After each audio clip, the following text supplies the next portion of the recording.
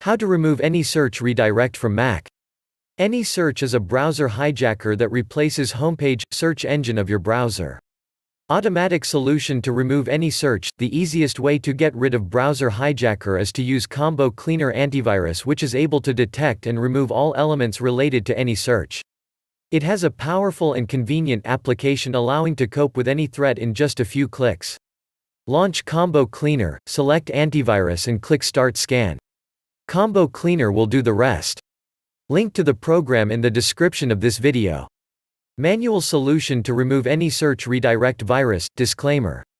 We warn you that the following instructions are intended for experienced users only.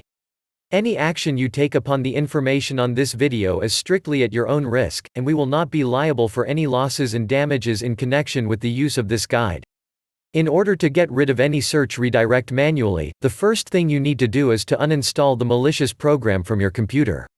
When removing browser hijacker, try to find suspicious recently installed programs and delete them too, as it's pretty common that any malware comes with some other unwanted programs.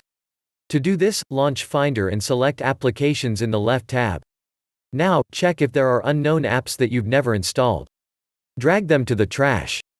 Next, in the upper menu, click Apple icon and choose System Preferences. Click Dots icon to show System Preferences tab. Select Profiles at the bottom of window. Choose Admin Prefs Profile or other unsigned profiles, click icon and enter password. How to remove any search redirect virus from Safari. Start Safari, click on Safari button from top menu and select Preferences. Go to Extensions tab and delete any search or other extensions that look suspicious and you don't remember installing them. Finally, go to the Search tab and set Preferred Search Engine. How to remove any search redirect virus from Google Chrome. Open Google Chrome, click the three dots icon, then go to More Tools, Extensions. Delete any search or other extensions that look suspicious and you don't remember installing them.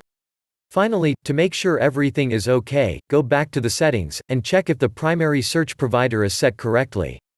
Note, if you have any difficulties in the process of manual removal of any search browser hijacker, we strongly recommend you to use an automated tool like Combo Cleaner.